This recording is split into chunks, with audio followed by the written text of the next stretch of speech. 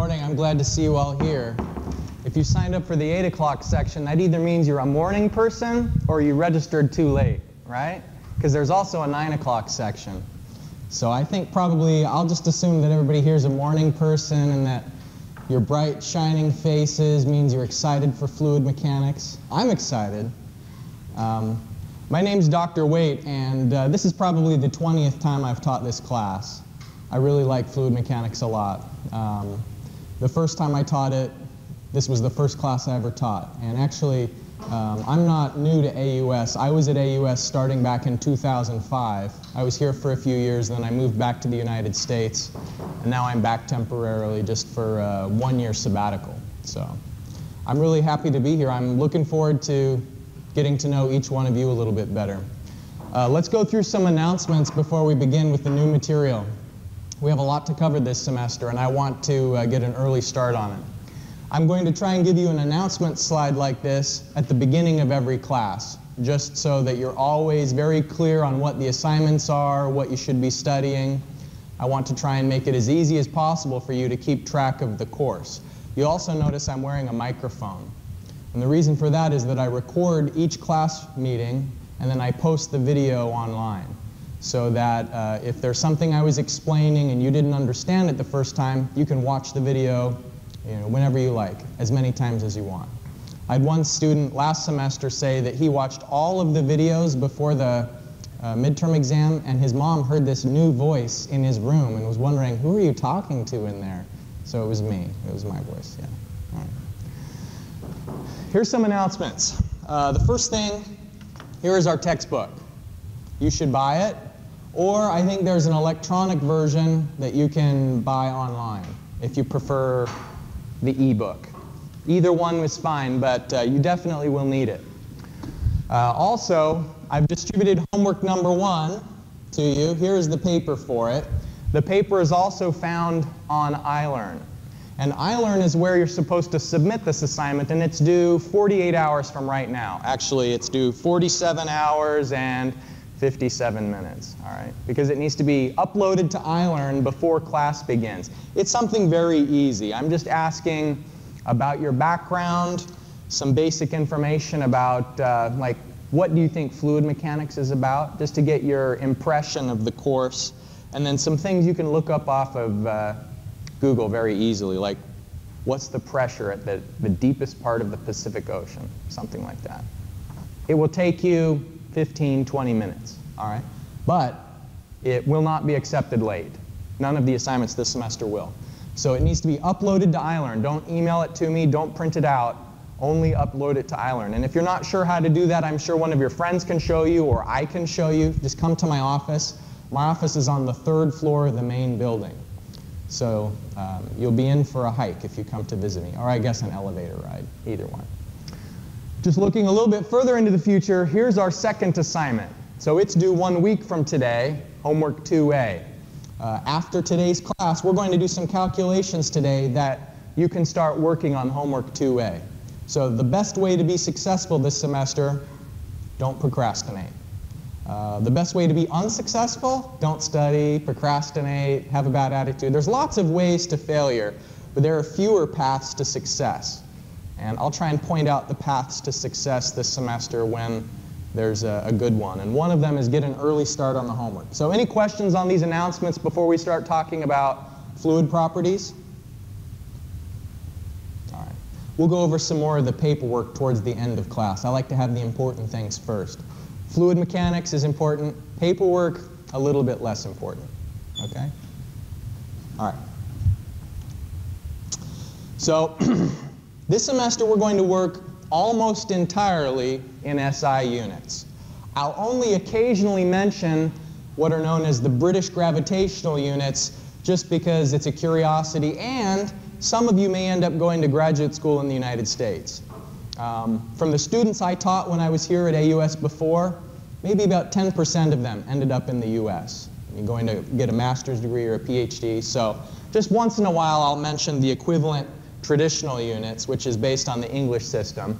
Of course, we all know that mass is measured in kilograms, but in the traditional units, those are pounds mass, or sometimes they're called slugs. Those are two different things. Those are two different measures of mass. The length is a meter. And one of the reasons I'm showing you all of these units is that in all of the calculations I do this semester, I'm always going to show the units. If I stray away from that habit, you remind me that I'm supposed to be writing the units in every calculation, because it's a very good way to identify your mistakes before you make them. You know, if you don't write your units, then you might have the wrong thing. You might put centimeters when really you need to have meters. You could be writing grams if you really need kilograms. And so always including the number and then the unit that goes along with the number is a very good habit for engineers. So in traditional units, we have feet, inches, yard, mile, and they're just ridiculous. These traditional units are silly. Like a foot is about the length of a foot. I guess that makes sense. But why there are 12 inches in a foot instead of 10? I don't know. Anybody know how many feet are in a mile? It's a nice round number, 5,280. Strange, right? Very weird. All right, time is seconds. There's also seconds in traditional units. Now, here's where we're going to use some of these units a lot this semester, and one of them is a Newton. And a Newton, of course, is a kilogram accelerated at 1 meter per second squared. So that's the amount of force required in order to accelerate a 1 kilogram mass at that acceleration rate. And so sometimes I'll write newtons, and sometimes I'll write kilogram meter per second squared. And I'll write that usually when I'm intending to cancel units out. Like if I'm putting lots of units together, and I'll expand the units to show how they later on cancel out. So in traditional units, a force is a pound of force, which is different from a pound of mass. And of course, G, this semester we're going to write G as 9.81 meters per second squared, even though actually gravitational acceleration varies a little bit over the surface of the Earth. Very slightly. We're just going to assume 9.81. All right, so let's continue with these units. 1 kilogram has a weight of 9.81 newtons. And of course, weight and mass are different because mass is a unit of how much stuff there is, and weight is a measure of the force exerted by that stuff. And so when a kilogram is being exerted to Earth's gravitational acceleration, then it exerts a force of 9.81 newtons.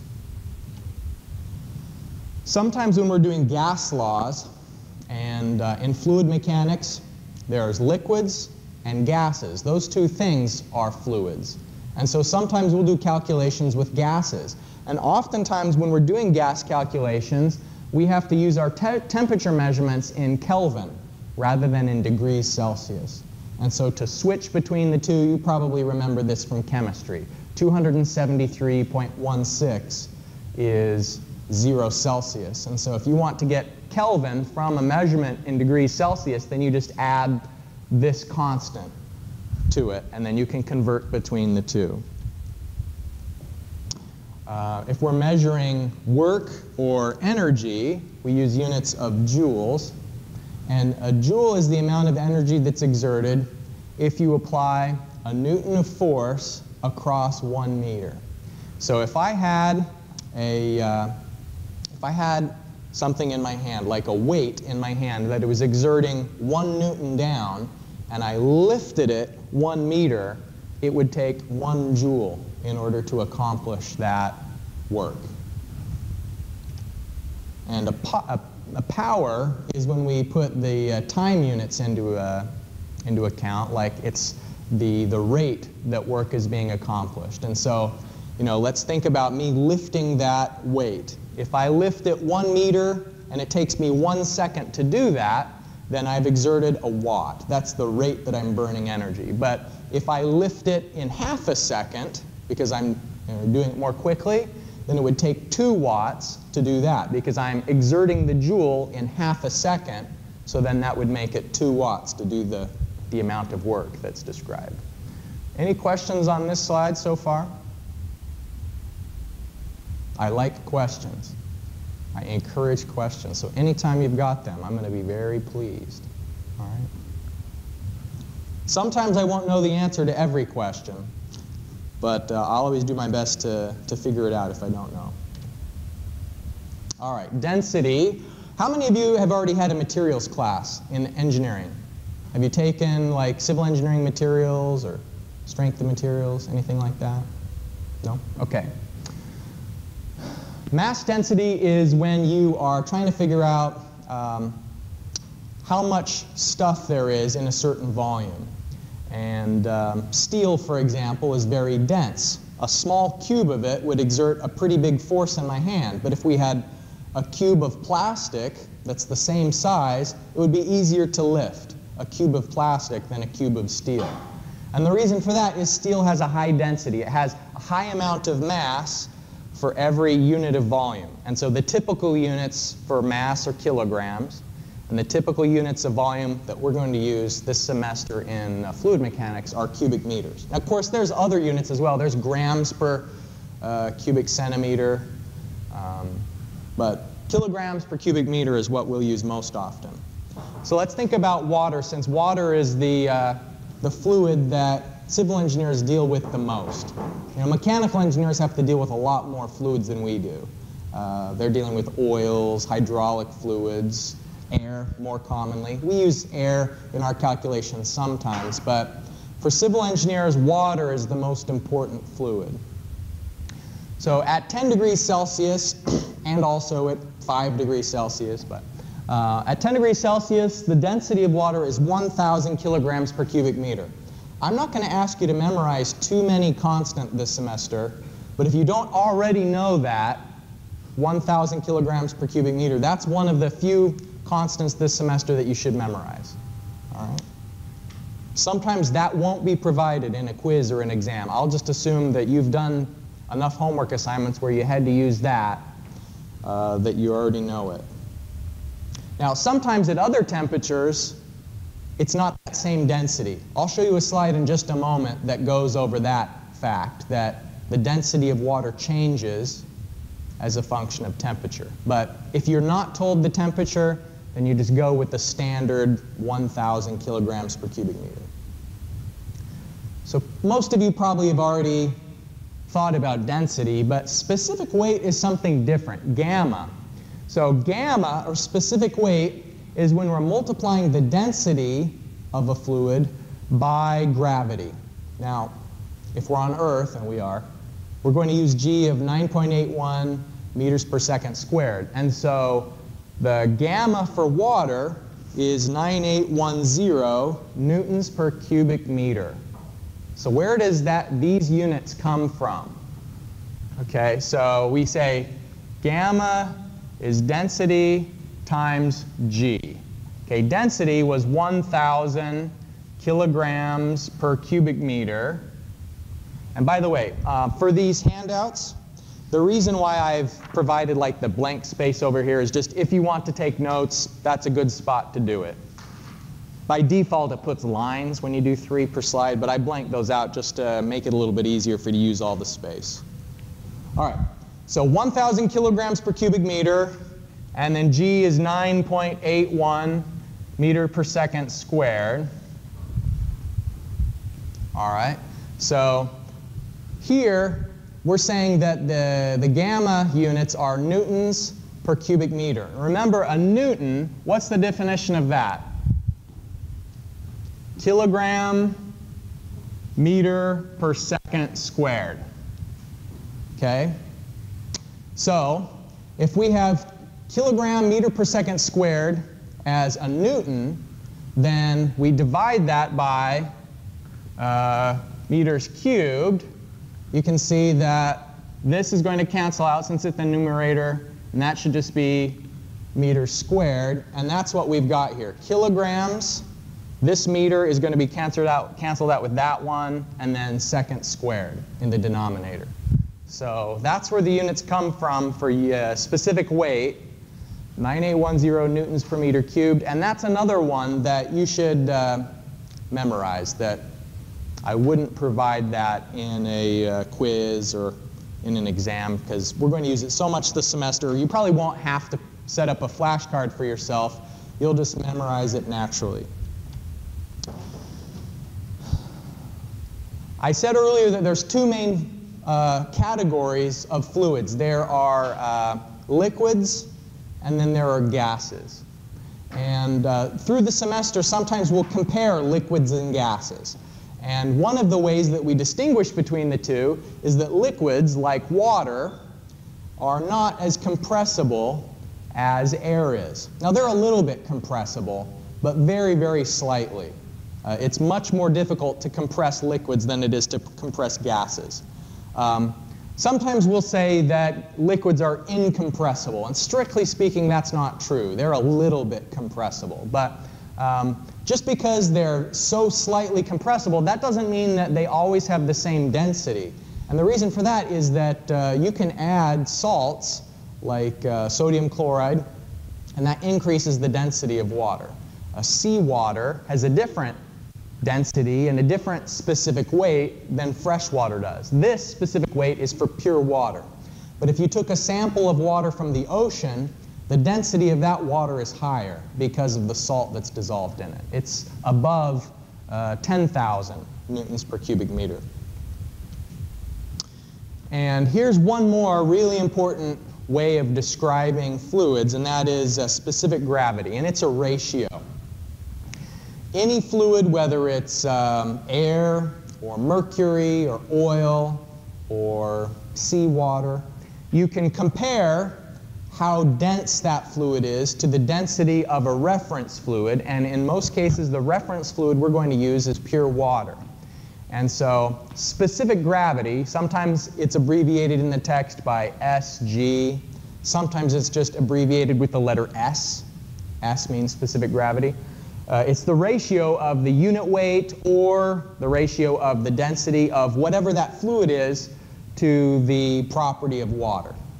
And so that if you had a fluid, for example, that has a density of, if you had a fluid that has a density of 1,000, let me just say we got a density of a fluid of water that's 1,000 kilograms per cubic meter, and then we have the unit weight of some oil that is 800 kilograms per cubic meter. Then SG would just be 800 divided by 1,000 kilograms per cubic meter divided by 1,000 kilograms per cubic meter. And so SG is going to be 0.8. And what's the units of SG?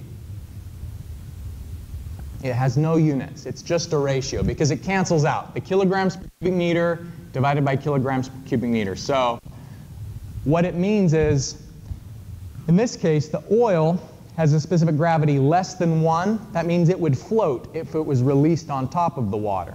But if something has a SG of greater than 1, that means it's more dense than the water, and it would sink in the water. Any questions about this slide? There's a lot of new information on here.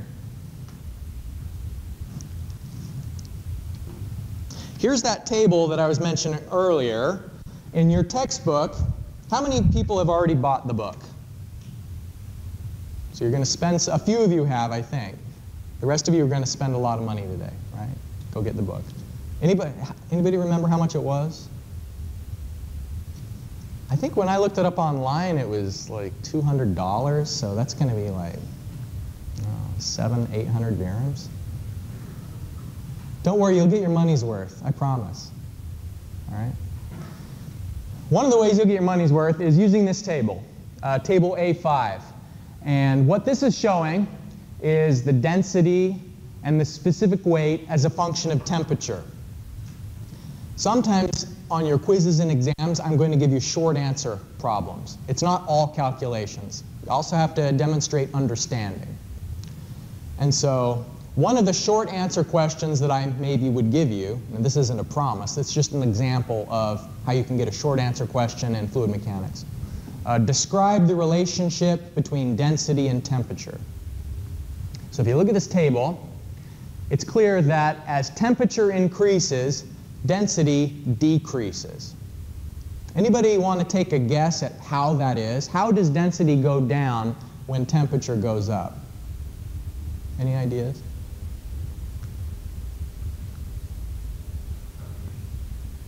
That's a good guess, because you're right, that as the temperature goes up, water evaporates more quickly.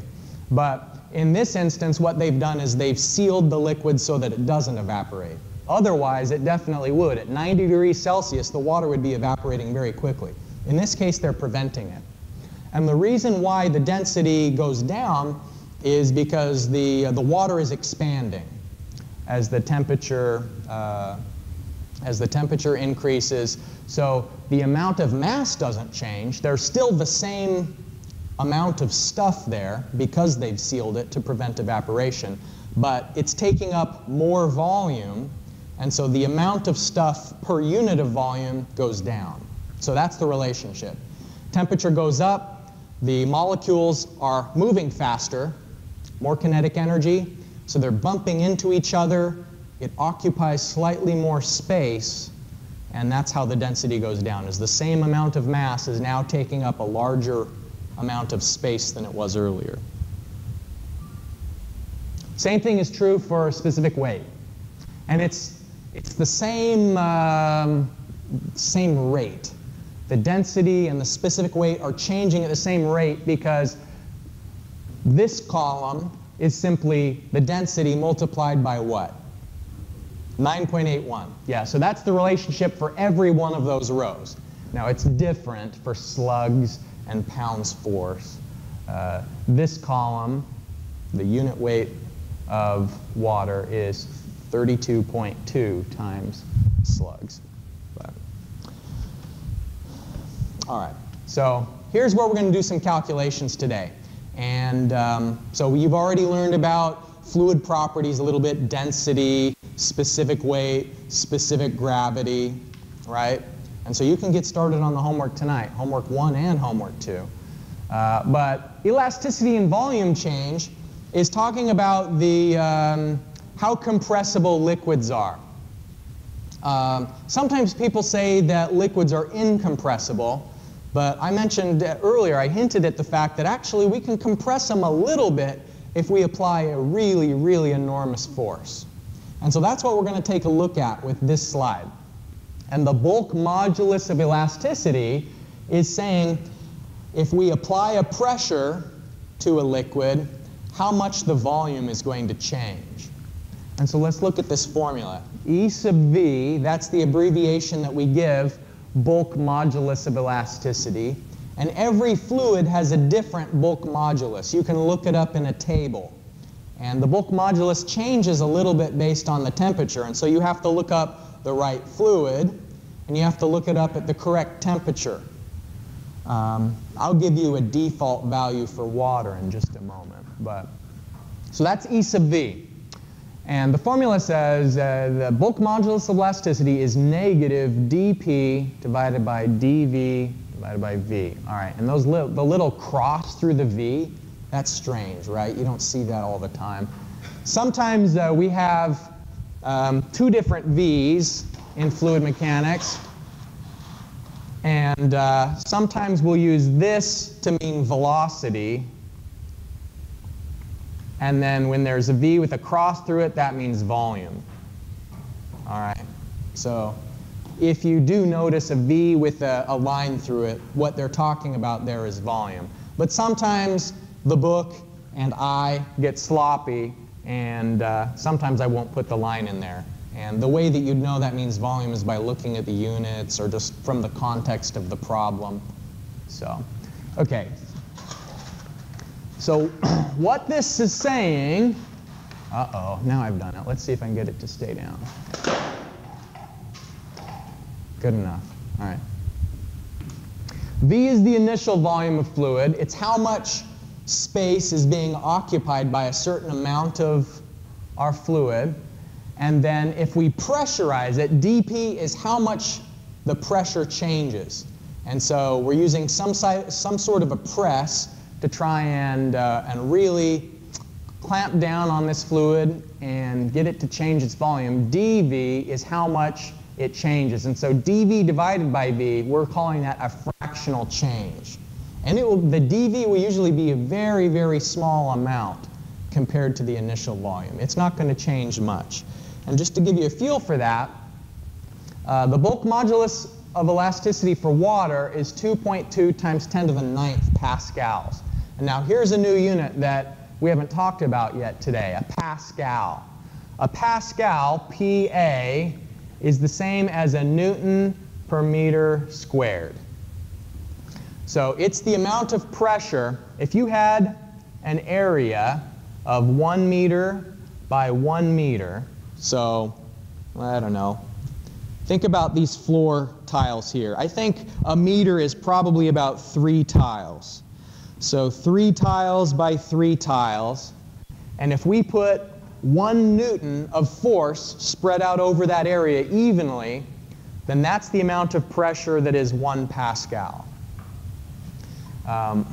So sometimes I'll write newtons per meter squared when we're doing pressure calculations. Sometimes I'll write pascals. And we can just think of them interchangeably because we know a pascal is the amount of pressure when 1 Newton of force is spread out over 1 square meter of area. So sometimes for problem solving, we'll think of this equation, you know, dP, dV. We'll just put a little delta sign there because we're not always going to be doing calculus and integration. We're just going to be thinking about a change. And so if we have some initial volume, V is the initial volume, and delta V is how much the volume changed, and usually it'll be a decrease in volume. You know, if we're compressing the fluid, the volume is going to be getting less. Delta P is how much pressure we applied, and then E sub V is the bulk modulus there. All right. I'd like you to try some calculations through the semester.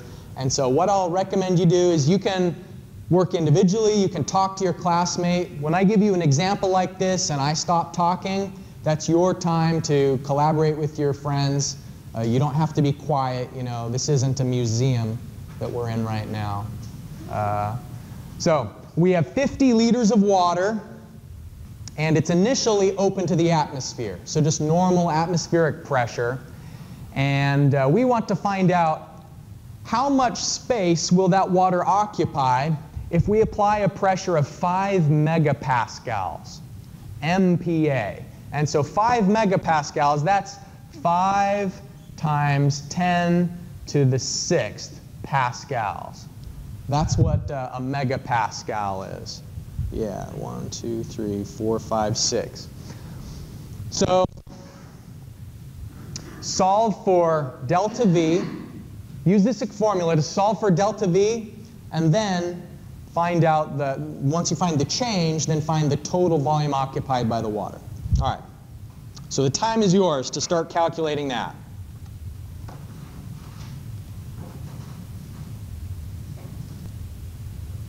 All right. Let's take a look at this one. Here's my solution. I don't have the best handwriting. You're going to suffer through my bad handwriting all semester long. And then my homework grader is going to suffer through your bad handwriting. I'm sure some of you have good handwriting, probably better than me. So here we have what's given, the given formula, and we sort of change it around a little bit to make it more directly relatable to the way we're solving it. Our initial volume is 50 liters, and we know the bulk modulus of elasticity for water, 2.2 times 10 to the 9th pascals. And then the pressure that's applied, the change in pressure, because it started at atmospheric, and then we do 5 megapascals above and beyond atmospheric pressure. So what's the final volume after we apply that pressure? By the way, this negative sign, what that means, the reason why there's a negative sign there, it means that if you apply a positive pressure, the volume is decreasing. And so that there's an opposite direction of the relationship, that a positive pressure decreases the volume. So when we solve for the delta V here, because of that negative sign, that means the change in volume is, oh, I should have written it in my solution there, negative 0.114. negative 0.114 liters, and so then we combine the two together, the initial volume and the final volume. So the final volume is 49.886 liters because of the change in pressure. So any questions about that example? No? All right. That's where we're going to leave the fluid mechanics stuff today. For the rest of our class period, we're going to be talking about paperwork. All right? So let's start with this one. This is the course schedule. And we're starting with this because it's maybe the most important thing you're getting today. It shows you right now on the first day of class what we're doing for the whole semester. It shows you every lecture what we're talking about, what section of the textbook it applies to, and when every assignment is due, when the quizzes are, when the exams are, the final exam, and also your spring break. So it has everything from the semester. So you can see on here, for example, if you look at class number 2, we're going to talk about elasticity and viscosity when we get together on Tuesday. And then you can also see under item due, it says introductory assignment. So this one, homework number 1, remember I mentioned earlier at the beginning of class that you have to have this uploaded to iLearn before we begin on Tuesday. And then on Sunday, homework 2A is going to be due. So you'll notice there's a homework 2A and 2B. The reason why they both have the number 2 is because that goes along with chapter 2. And then A and B, I'm trying to split them up into smaller assignments so it's not too overwhelming all at once. I think it's better to have, assignment every week instead of a huge assignment every 2 weeks or every 3 weeks, because then it might be too much all at once. So I think this table is more or less self-explanatory. You see that for our final exam, it's on Thursday the 19th of May. That seems like a long ways in the future. So are there any questions about the course schedule before we move on to the next paper? Keep this in a safe place, but if you lose it, it's also online. It's on iLearn. Okay, here are our course policies. Let's look at this one next. It has my name, Dr. Isaac Waite. My office is on the 3rd floor of the main building. So if you need to come see me, not too far away, it's just 3rd floor, up by the, it's in the same hallway as the Achievement Academy.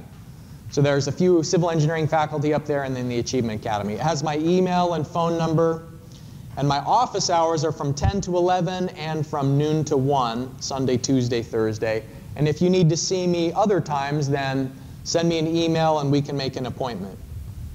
All right, this next paragraph is very important where it says learning environment. I'll read it. Students are expected to attend class meetings on time and ready to learn. So on time means that you're in the classroom by 8 o'clock. I'm going to close the door at 8 o'clock, and if the door is closed, you shouldn't come in. If you try to come in, I'll ask you to leave, and it could get ugly. If you don't leave, then I'll leave, and your students won't get a lecture that day, and you'll be the reason for it. So, the recordings are online, so if you get stuck in traffic and you're late, then just watch the recording, But please don't interrupt the class by coming in late. It's very distracting for me and for your classmates, and so I'm going to take this semester really seriously. I put a lot of effort into my lectures and a lot of effort into the semester, and I know you will too. And one of the ways you can take the semester seriously is by being on time and ready to learn. So no students may enter the classroom after the door is closed. Students should already take care of personal needs prior to class. And so that means if you are thirsty and need water, do that before you come in. Don't leave the classroom to get a drink of water or to use the toilet. Just take care of all of your personal needs before the class. Students may only attend class meetings corresponding to the section to which they are assigned. Now there's an 8 o'clock class and a 9 o'clock class. I think everyone, myself included, wishes that we could just start at 9 o'clock, right? I like sleeping in, but unfortunately for all of us, we're in the 8 o'clock section. So We'll stay in the 8 o'clock section. Okay. So I'm going to try and make this a warm, welcoming learning environment. I'm going to try and be a friendly guy, but you can't come to class late. Quizzes. We're going to have 3 quizzes during the semester. They're listed on the schedule here. And the reason why I like these quizzes is it's a lower stake opportunity for you to get a review of, to see what my questions are like and to see how well you know the material. So a midterm, that's worth a lot of points. But a quiz is worth fewer points, and so it's just a way for you to check your understanding. Missed quizzes cannot be made up. So if the door is closed and we're having a quiz that day, you can't come into the classroom. You're going to have to skip the quiz. Quiz material may come from textbook, lectures, homework, and in-class examples that we do together. There's 2 midterm exams and a final. It's listed on the course schedule. Okay, let me read this about homework. Homework should be submitted immediately before class begins on the due date. What you'll do to submit the homework is just set it on the table, or maybe I'll have a chair sitting next to the table, and so you put your homework in and then you sit down. You get the other papers too. Late work is not accepted. Students arriving late may not enter the classroom or submit assignments. Be neat and professional. Sloppy or illegible submissions may be penalized or rejected. Show all your work. Here's an important one. To prevent copying, students should submit assignments themselves and not via another student. There have been some cases in the past where a student said, hey, turn in my homework for me, gave his paper to his friend, and then the friend copied it, and then both students are accused of cheating. Even maybe one didn't know that his friend copied the assignment. Did you have a question? Yeah, go ahead. That's a good question. Only the first one. Homework number 1 will be submitted on iLearn because it's like paragraphs and it's something you'll type. But the rest of the assignments will be calculations, and so you'll bring the actual paper into class. I'm glad you asked that. I don't mind about a cover page, but only write on one side of the paper. I'm glad you asked that. So no cover page is needed, but don't write on both sides of the paper because that makes it too difficult for the grader. Other questions? All right. So don't let other students copy your homework. Our homework assignments, you'll see, are from the textbook. If you look online, you can probably find the solution. And if you use it, if you copy the solution or if you look at the solution, it's going to make you stupider. You're not going to know the material the way you need to. So that's one of the paths to failure, is to use the online PDF of the solution manual. That's a wonderful way to fail in this course. And the wonderful way to succeed in this course is to do the homework yourself, to struggle. It's like if I go to the gym, and I don't go to the gym. You can tell by looking at me. But let's say if I went to the gym and I had someone strong on either side and I'm doing the bench press and they're lifting it for me, I'm not going to get stronger, right? The way to get stronger is you have to do the struggle yourself. And the same thing is true for your body and for your mind. So if you copy the solution manual from the PDF, number 1, I'll probably catch you because there's mistakes in that solution manual online. And if you copy the same mistake that's in that PDF, eventually you'll get caught and thrown out of the class. But number 2, even before that happens, you're going to be stealing your education and wasting your money. All right. So here's some important information about honesty and collaborating with your classmates. I think it's really good if you work together with your friends, but you have to be careful how you do it. It's okay to talk about the homework with another student. That's fine. It's even okay to check your answers to see if they get the same final answer as you, to ask them. That's fine. And to help someone to understand and help them find their mistake, that's also okay. That's why there's smiley faces here, because those are all acceptable behaviors. Then you can see the frowny face there for unacceptable behavior. If you show someone every step of a problem, like if you finish the problem already and then you show them your paper, then they are losing the struggle. It's like you're lifting the weight for them and they're not lifting the weight, because they see the whole solution from beginning to end and then they don't have to do the growth in their own mind. It's also unacceptable to give your assignment to someone else because of the risk that they would copy it. And also here for the frowny face, I have group working problems simultaneously. What that means is, let's say 4 people are sitting at the same table in a circle, and they're working on the same homework problem at the same time. That's not allowed. Anyone want to guess why I say that's not allowed? If 4 people are sitting together at the same time working on the problem, what's the problem with that? Why is that bad? I think you know. Anyone be brave and explain why it's not a good idea? No one brave? Not today. Not on the first day. We don't know each other yet. It's because one person is always the fastest. And they're not necessarily the smartest, it's just they can solve the problems faster. And so the other 3 people are just going to follow whoever's fastest. And they're going to lose the opportunity to learn. If everyone's sitting together, then 3 people aren't learning, 1 person maybe is learning. So it's okay to talk about homework, but don't do every step of the problem together. You can also see the weighting of the grades and the grade scale. And so assignments 16%, quizzes 12%, and so on. I'm going to put the grade book on iLearn. Anytime you want to know your grade through the whole semester, you can log on to iLearn, and it will have all of the up-to-date information for your grade. So you can exactly see what your percentage is. So any questions on these course policies? Okay, the last thing here is the syllabus. I won't go into detail about the syllabus, but if you have any questions, you can look it over outside of class and let me know. The last thing I'll remind you about is this introductory assignment. How are you submitting it? iLearn. When are you submitting it? Tuesday by 7:59 a.m. So you might as well just do it Monday night, right? Let's take one last look at these announcements here.